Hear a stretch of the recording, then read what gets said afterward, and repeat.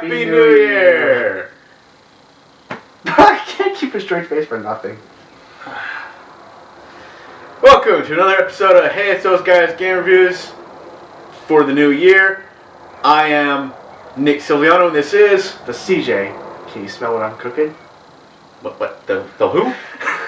You smell what the CJ is cooking? I can smell what the CJ ain't brushing. Well, then if he's a CJ, I could be the NS. What? That doesn't make any... That makes less sense than mine. Why can't I be the... NS, the two initials NS isn't catchy. You are the Envy. Ah. There, you see? Yeah, but then I have to use my real name. Alright, I'm Nick Silviano, this is the CJ. And today's game we're reviewing is Sonic Generations for... You're rubbing off on me. Sonic Generations for the 3DS. Wait. Didn't we just do this? No, we did the console version. Ah. Now we're doing the 3DS version. Awesome Train is awesome. Yay! Yeah, that's what it says in my You know, forget This is that. so stupid. That is cool. What are you talking about? Awesome Train is awesome. How could you do not hate on the Awesome Train. Okay. Ever. The only thing I question is the rockets coming out of that one thing, but... It's got everything. Okay, we're like the really... Duke Nukem Train. Anyway.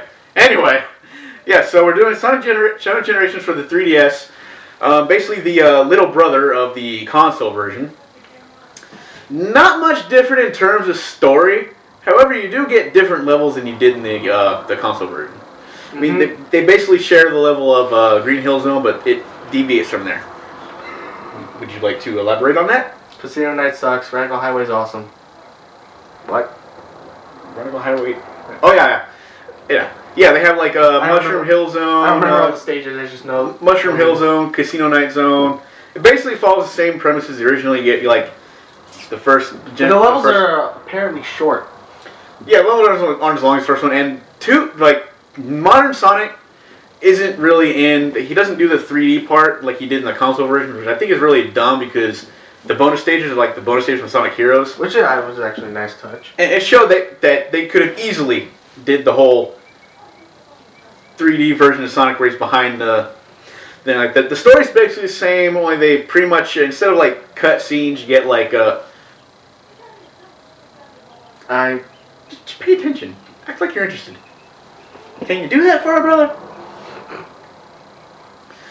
I lost my train of thought. So anyway, yeah, basically the story's saying like cut out, instead of like cut scenes, you get like little stills, and when it shows like the big bad guy thing, it just shows like a picture of him, like a card almost. And there's no real voice acting. You only hear like Sonic and Tails say like do grunts and say words. Yeah. And basically it's pretty much like text you read and stuff like that.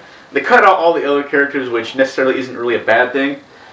And this time you can go straight through level. You don't have to do stupid little bonus things before you can get keys to unlock the boss gate. And the boss gate consists of two different bosses. One is basically like in the original Generations. Yeah. I'm listening. In the original Generations, what the fuck was I saying? In the original Generations. In the console version Generations. Damn it. Hold on. you have to complete challenges to get the boss keys, and you fight a boss with a certain... I covered that. Oh yeah. Metal Sonic, Shadow, and Silver are like extra bonus stages that you can use to get the Chaos Emeralds. This time around, you fight them before you fight the boss. You don't really fight them, it's a race. You race them, that's it. Start to finish, it's pretty much a race. But it's actually pretty good, you know, it cuts out like all the extra bonus characters that you really didn't give a crap about being in the game, the original game in the first place. It's pretty much just Sonic Old and Sonic New, or Sonic Original, Sonic Modern, however you want to say it. Sonic Classic, Sonic Modern, going through the stages in classic Sonic fashion. It's actually pretty good.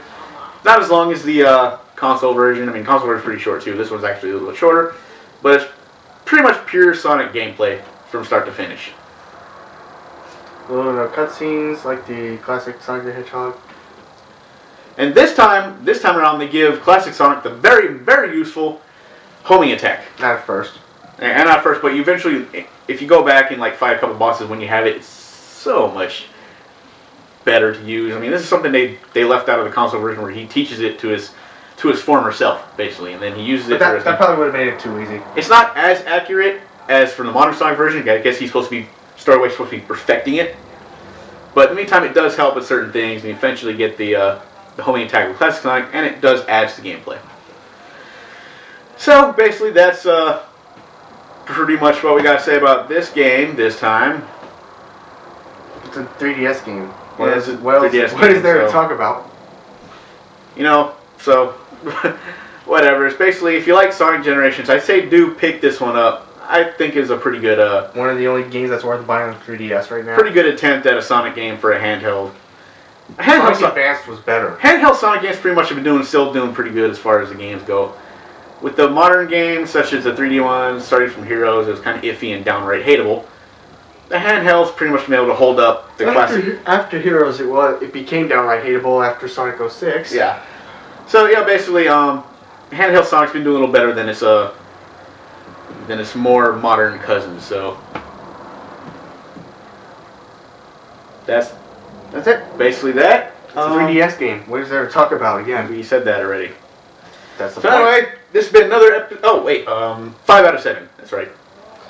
Yeah, 5 out of 7. There we go. So pretty good, but 10 out of 14. Pretty good, but not terrible. So hey, we tried that one before, didn't we? All right, we will see you next time. If you didn't fall asleep watching us this time, when we review New Year's Chips and Dip. Too soon? Happy New Year.